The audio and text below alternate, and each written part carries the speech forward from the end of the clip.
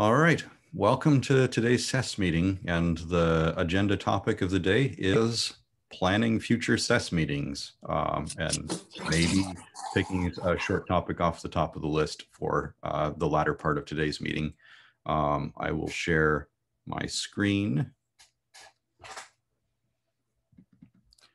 The first thing is Alex very kindly pointed out that the next couple of SES meetings coincide with standard winter holidays this year. Do we wish to meet in the next couple of weeks? Seems like a good place to start. Do we wish to not meet in the next couple of weeks? I'm available to meet, and if we have a critical mass of people who are available and would like to meet, I would like to meet. If the total is below critical mass, I would drop out as well. Okay. Does anybody else have any feelings on this? Would people be available? I'd be available. I suspect we'll have a lower attendance, which might influence our choice of topic.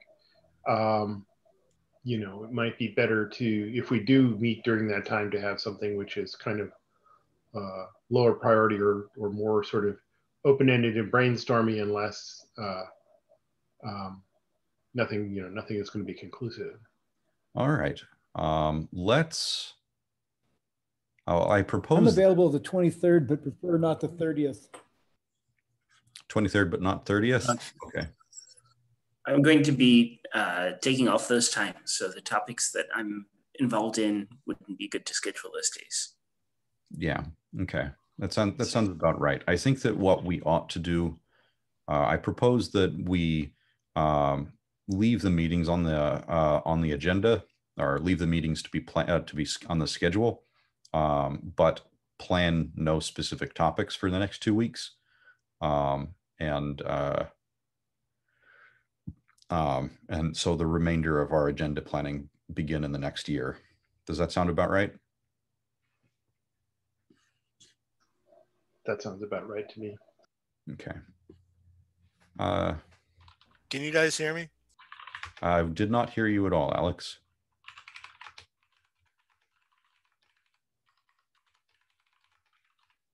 Okay, I need to sign off and come back on. All right, go. See you soon. So we'll meet for the next couple of weeks, but not have a fixed agenda. Okay, so that's, we have a placeholder for Realms updates. Leo, did you? Yeah, I can give some quick updates. They're not going to be so precise, as Curdy has an agenda conflict. He's not going to be able to be here today. Do you wish to, so this is agenda planning. Do you wish to schedule a good time for a Realms update? Or sorry, I set the placeholder in the wrong place. Oh, okay. We could probably set some agenda planning for January before the meeting, but also if you want, you can give some updates. I just have a calendar constraint. I'm gonna need to leave at 10:30 Pacific time. Okay. So in the next 10 minutes. Okay, then let's return to agenda planning after 10:30. That sound good? Sure. All right. Well, yeah, go ahead and take it away. Okay. So just quick updates. We're still working with Google Chrome. Shu is currently part of the VA team. He represents the VA team, although there is a lot of discussion, as far as I know, from the from the Chrome platform in general, like all the teams discussing about this. There has been some pushback internally, as we already knew it. And Shu is still trying to advocate. We're doing a lot of feedback here and there, back and forth. one of the things they suggest, I don't think we need to worry too much because we are showing artifacts how this doesn't work at all. They kind of like try to propose some synchronous IPC, some synchronous post messaging. I don't like that idea. We showed like some problems with it, and that's actually something that replaces Realms, which is not the direction I want to take. We showed some arguments. We showed like some problematics with garbage collectors, how we actually keep track of to make room for garbage collector to happen, etc., etc. I think the point that we can be more productive in this meeting here is one of the things that we shortly discussed in the previous meetings. There's been a sense of what should we include as the globals for each new synthetic realm. And by synthetic realm, I just mean like the realms we create through the Realms API. And there was first a thought on like including other web platform APIs into the new synthetic realms to most of them like from text processing, etc.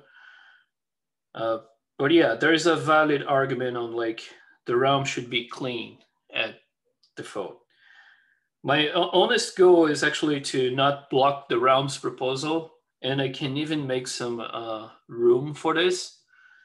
But there has been another direction that is actually shown as acceptable, as limiting the intrinsics we give to the realms, and I love to collect the feedback here.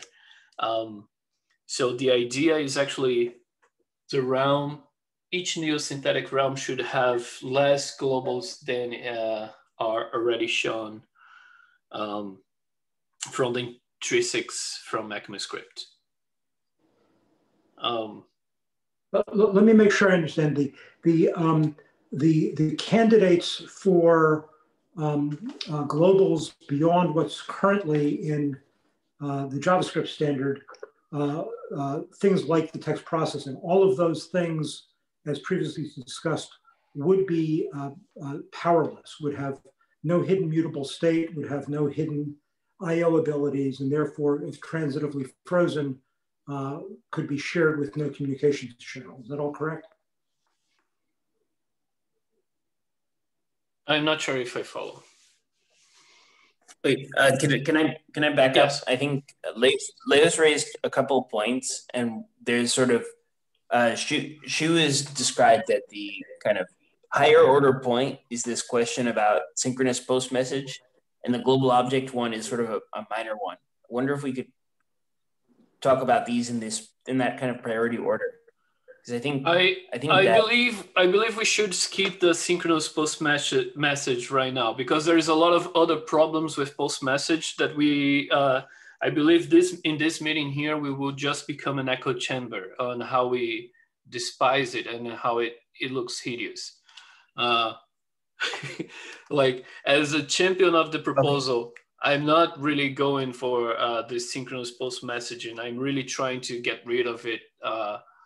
Like I don't like it at all, and I'm really trying not to like make arguments for it right now. Not that I don't like it. It doesn't seem to work. I think there was a thing that I wanted to clarify about that idea, just so everyone here is following it. That the idea is that there's no shared memory between the different realms. That there's no shared references. That they can only use this post message part. So it's not about adding a capability of post message, but about removing this fundamental thing that realms can directly reference things in other realms. So are they thinking of turning off same origin iframes in the browser? No, but they think that was kind of a mistake maybe, and that they don't want to, make the problem worse by adding this. That's the theory. Yeah. So yeah, the thing that's invented yesterday that nobody has critically examined always starts off without all of the problems of things that people have thought about for a while. Which thing? The synchronous post message. I think part of the reason it looks attractive is because it's had so little examination. And it's one of these things that sometimes happens, which is, you've got something that's a proposal that people understand the pros and cons, and then you have a new unexamined fantasy, and nobody knows the flaws yet, so that it starts off looking more attractive than it should.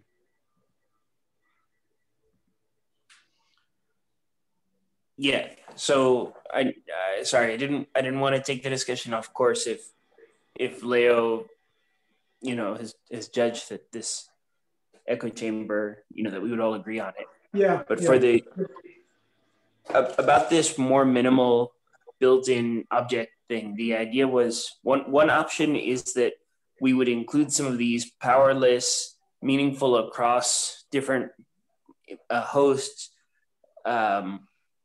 built-ins beyond the ones defined by TC39. We would allow hosts to include those and do a sort of loose standardization kind of effort to try to align platforms.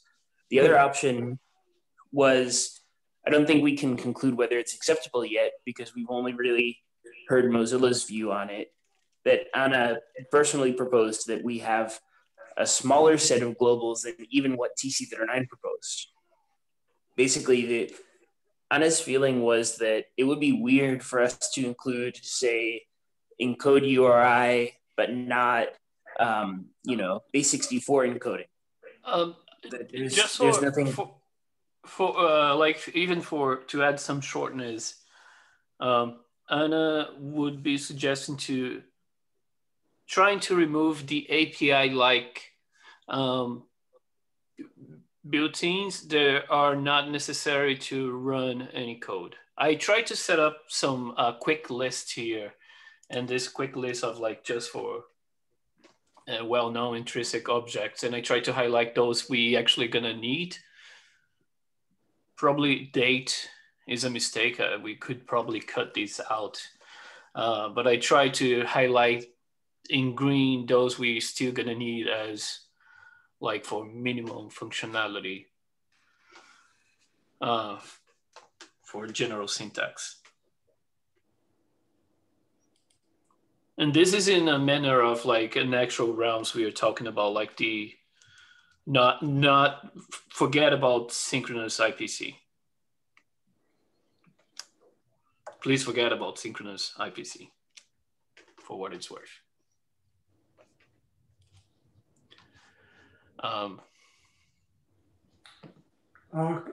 Could you paste that link again? Oh, yeah, I think. I didn't understand how to interpret this list. Is this a list of things to include or exclude or what?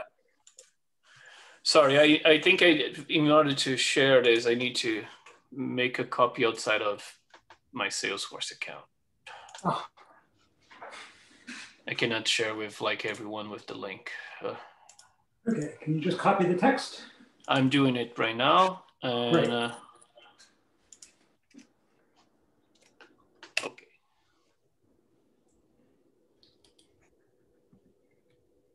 Okay, thank you. I can see that.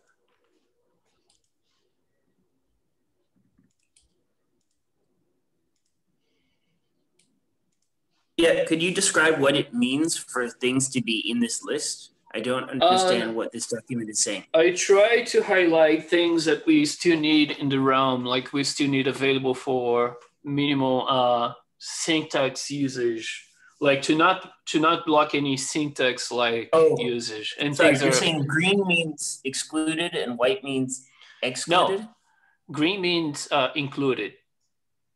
I'm trying to be just being an inclusive list. We need a function constructor, we need the errors constructors, Boolean constructors, big int constructors, because we have the literals for some of those, etc., etc. Same thing for promise, because we need async function API. It relies on the promise, constructors, and built-ins, regular expression, etc. And also intrinsics that are not available in the global, but I just tried to highlight them. Could you make Leo? Could you make public the ability to comment rather than just view on the doc? I think I did it. Now, yeah, I think anyone on the link on the internet with this link can comment. Yeah, maybe you need to reload it. I'm sorry. No, I got it. That's good. Thanks.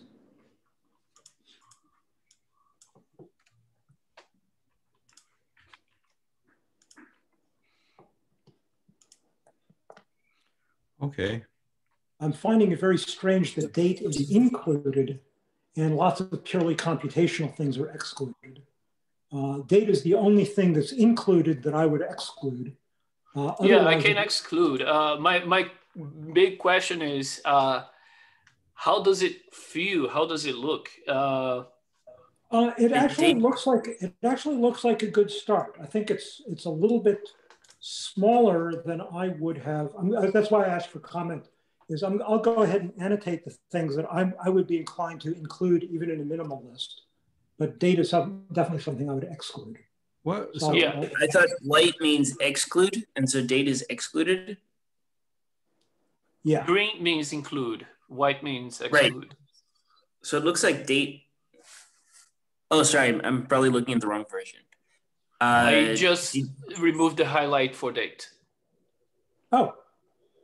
I just removed the highlight for date. Yeah. So do you think that we should be going at the class granularity, or should we also go at the method granularity? So it would there's an so like take aggregate error, which is thrown by promise dot all, I think, or any, I don't recall which. That would probably have to be trained. Yeah. Yeah, it's promise.any. So I have just one question about the prototype chain. Like if it's not included in a realm, are you saying that you're just defaulting to the top level instance of it? Or like what happens if you need to instantiate one of those objects somehow with realm code? Is that saying it doesn't exist? You have to endow it on the realm, or like? So endowment won't work for realm for this kind of thing, which kind of is so in order for this set to be grown optionally implies using shims inside of that realm in order to bring them into existence, doesn't it? Yeah. How? So virtualization would be highly encouraged. Yeah, I think the intrinsics would just be there, right? It's there might not be a means of accessing them, but there's nothing special about these realms where they would be denied intrinsics documented in the spec.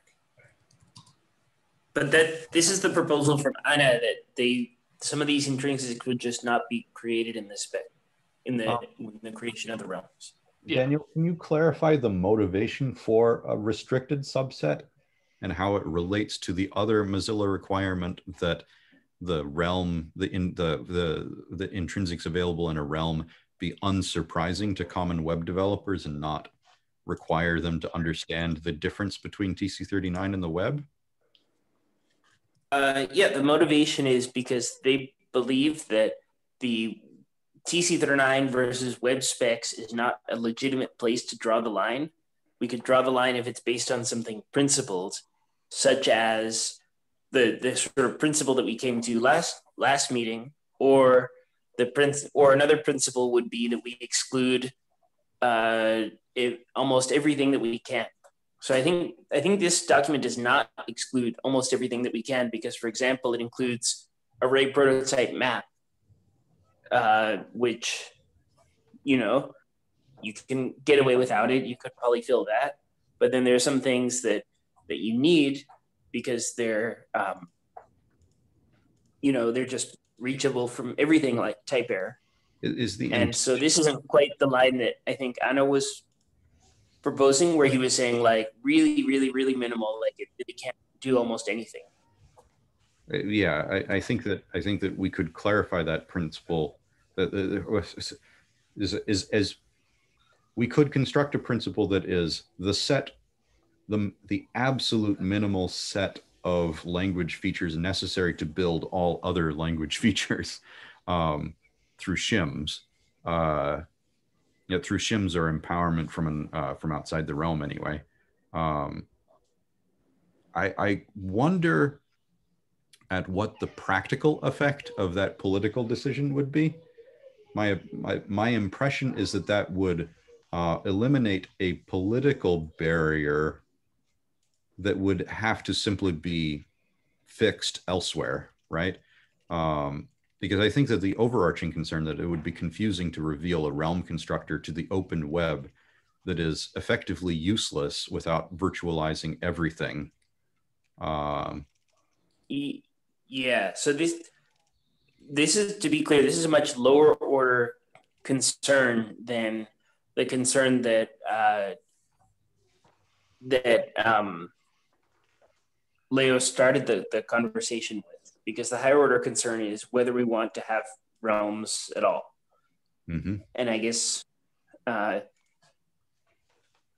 we won't get feedback from everybody on what should be in the global until that broader question is answered. Sure, I think that I think that what we're looking at is a proof by contradiction.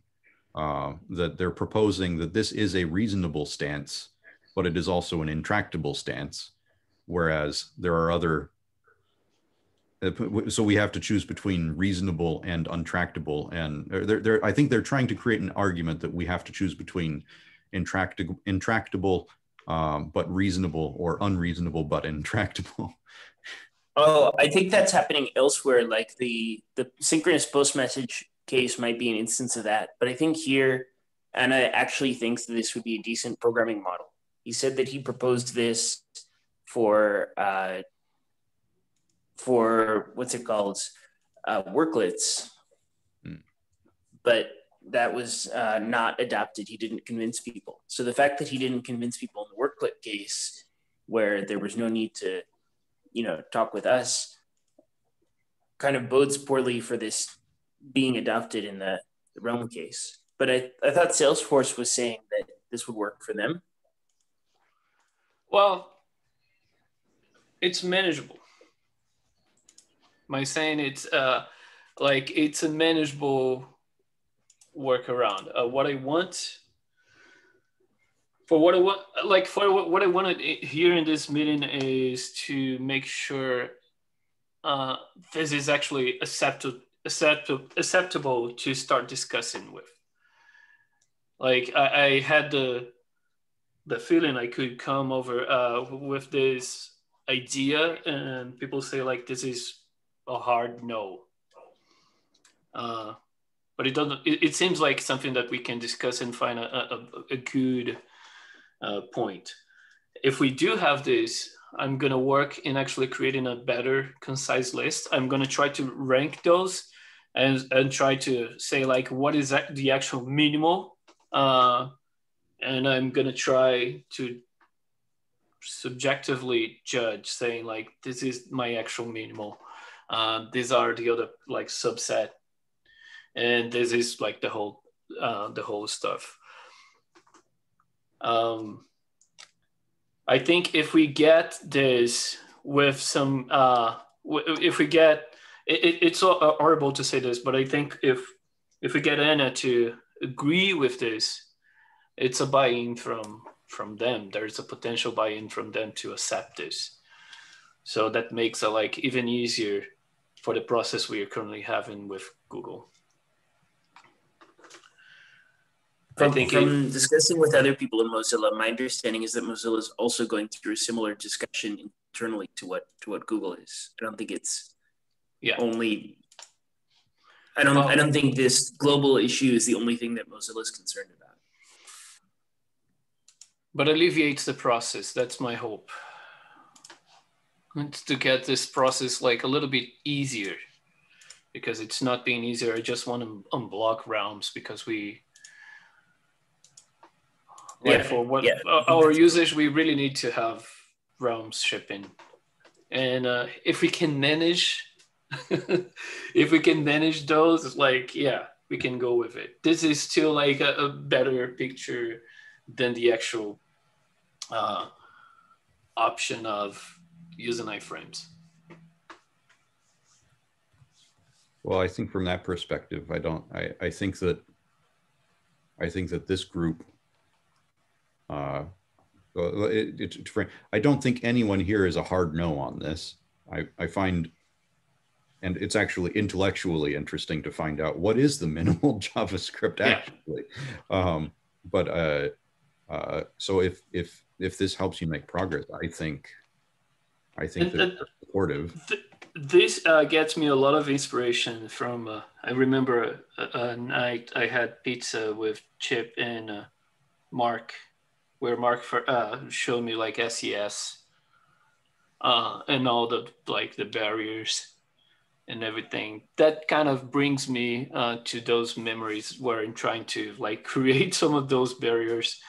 But I am aware I'm being more subjective on this. I'm not saying this includes some emotion, like what I want to include or not.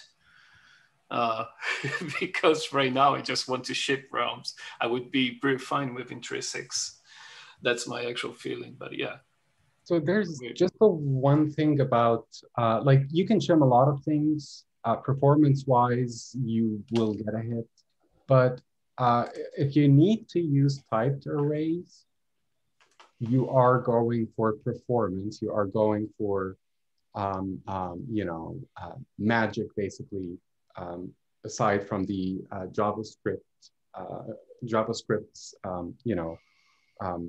ease of programming. You're really trying to get computation fast. So that basically means a realm is a place where you do other things, but if you want to do computation heavy, like for me, it's image processing, but I know it's like, there are a lot of other reasons why you use typed arrays.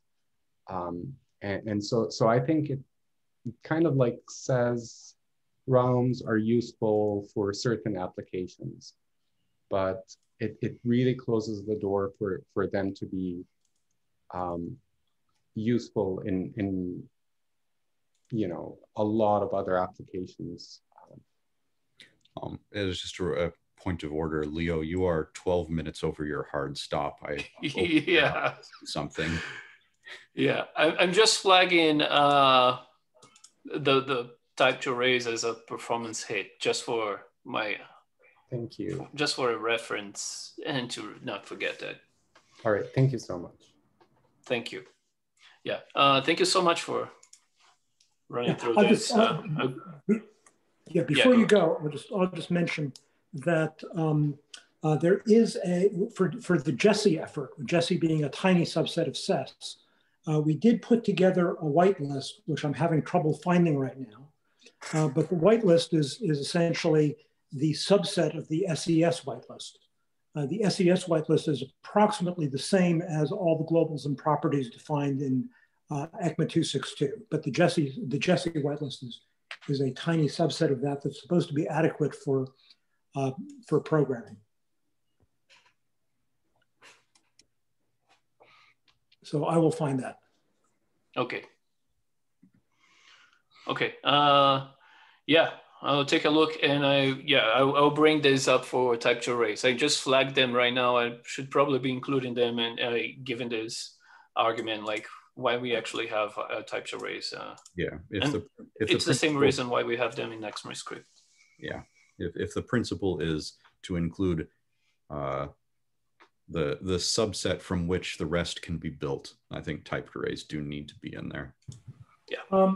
Do typed arrays expose endianness? They do. Yes, they do.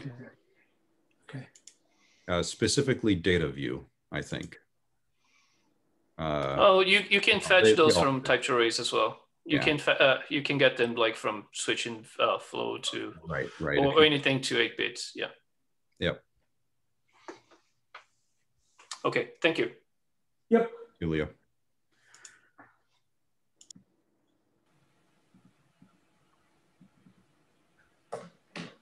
All right. Let's see. So returning to agenda planning, let's see. So 3 weeks out. Daniel, did you want to put time on the agenda for module bundling? Yeah.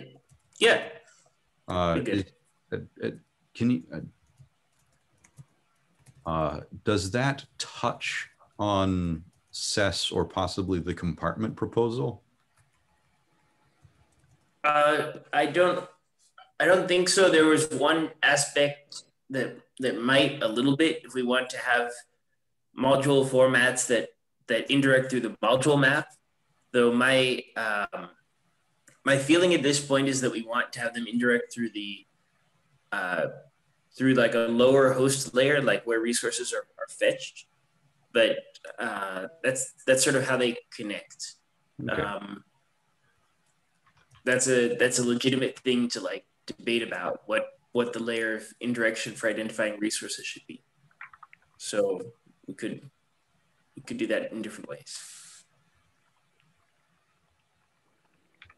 Okay. I haven't looked up the exact date. That's probably first week of January. I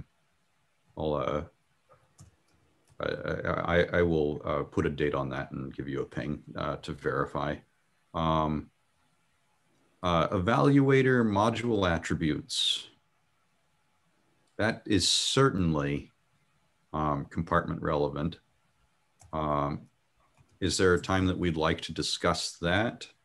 Do you want to put that on week 4? What is it? I think that this is I'll allow Daniel, go ahead. So this is like, we have import assertions, which should be, factored through the compartment proposal, but that's just an assertion. These attributes are about changing the interpretation of the module. So they would be part of the cache key. Okay. Sure, because it's creating a different module. Well, one thing that we could do, and if somebody has time to do the background work, is we haven't yet explicitly explored we haven't concretely explored the implications of even module assertions on the compartment API. So perhaps a good way to discuss evaluator attributes as well as assertion attributes is to frame them in terms of the compartment API to explore what they mean. And to that end, maybe we can't give this there's some background work I think that we need to do before we put it on the agenda to have that conversation. Does that sound good though? Yeah, I'm curious what your thoughts there are. So I'm definitely not in a rush on this proposal. Okay. All right. There was a conversation about guards a long while back, and in particularly that we wanted to revisit guards with Valdemar on the call. Yeah, I still believe that. Yeah, I've gotten negative feedback from several different people about guards though since then. So people are skeptical of making such a general type. I mean, it's the same arguments that were presented in 2014. But TypeScript has sort of won even more at this point, and people are skeptical of introducing a different kind of sense of types. However, simultaneously, there's a lot of interest in a more limited kind of typed object, which isn't based around a more general guard concept. So I was wondering if we want to follow up on this topic, there's all these different things that are kind of intertwined with decorators, guards, and typed objects. Are guards, does the prior art of guards go back to like designed by contract and Eiffel or something like that? Yes. I see. Yeah, exactly. Well, I don't really know a lot about Eiffel, but it's about, yeah, having these assertions. Sure. The guards that Waldemar and I proposed were based on the guards in E. The guards in E were certainly influenced by the contract checking in Eiffel, but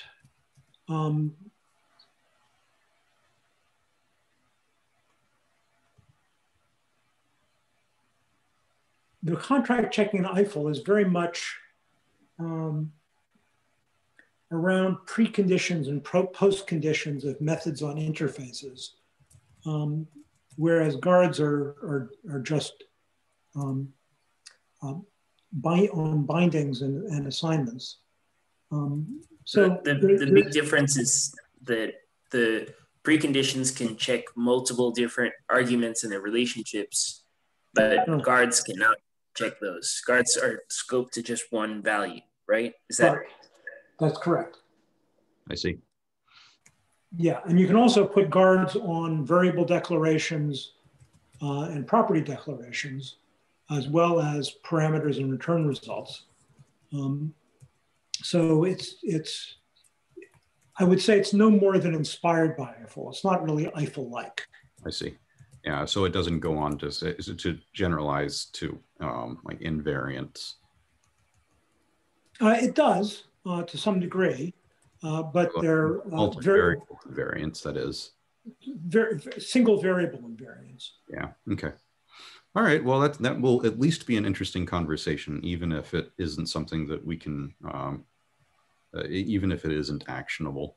And it would be great to give Waldemar a place to talk about it again. Okay. It is interesting when you bring up TypeScript. TypeScript did in the last year or two introduce a interesting bridge between dynamic type checking and static types, which is the unknown type as opposed to the any type, where you have to do a dynamic test before you can statically use use it as a typed value.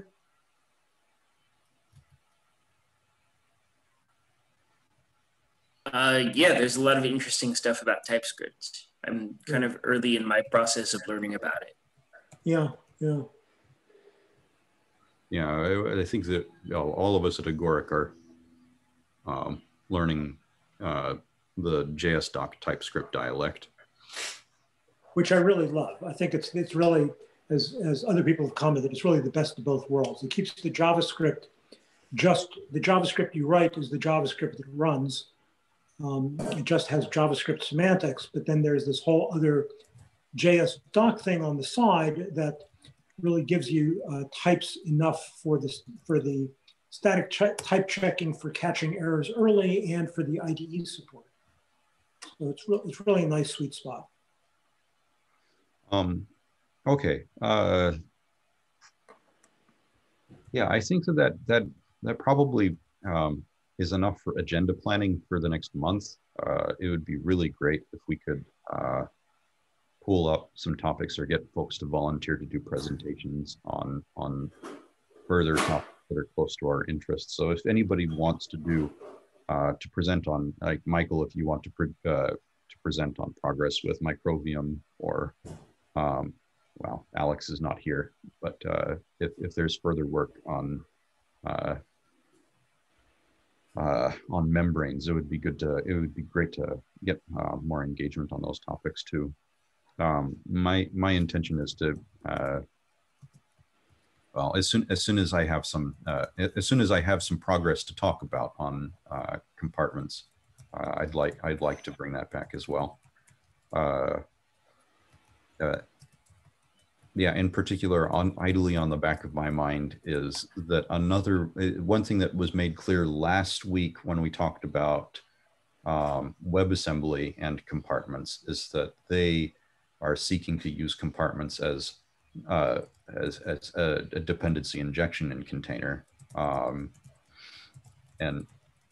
to that end, compartment maybe maybe is a container. Maybe container is a good name for compartment if it would give us some more. So what do people mean by container? Dependency injection container. So I don't know what dependency injection folk mean by container. Yeah, it's a dependency injection container is sometimes at the module layer, not really usually. It's it's closely related though. It's an object in which every dependency by type gets one singleton. In the way that modules are singleton, they're similar but not the same.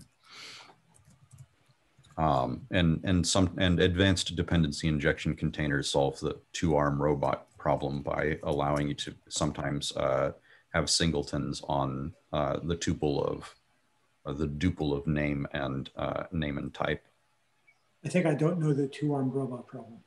One of the first things that you run into with dependency injection containers that only memoize on or only have singletons keyed on type is that you can only create a robot that has one arm because arm is the type. Oh, okay. Yeah.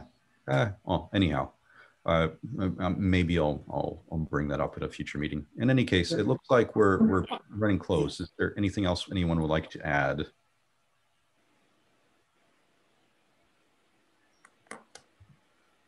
Mark, was there? I think I cut you off, Mark.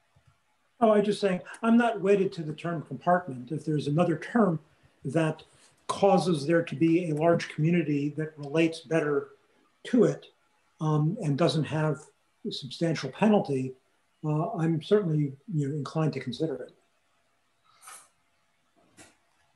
Yeah, and and then weighing that against the momentum we already have with compartment. Yeah. Okay. All right. I think that I'm going to call this for the agenda planning portion of the meeting and stop the recording. Does that sound good? Mm-hmm. All right. Thank you, everyone. Okay. Thanks.